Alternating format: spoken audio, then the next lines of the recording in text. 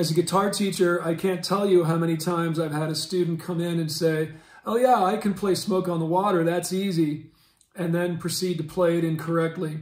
We get this a lot. Okay, the intervals are correct, but you're too low and you're playing single notes. This is a step up.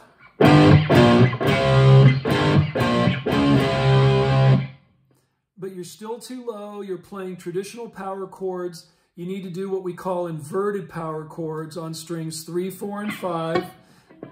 This kind of guy where you're barring 2 adjacent strings. And finally, you got to lose the pick. Blackmore plucks with thumb and first finger. Now,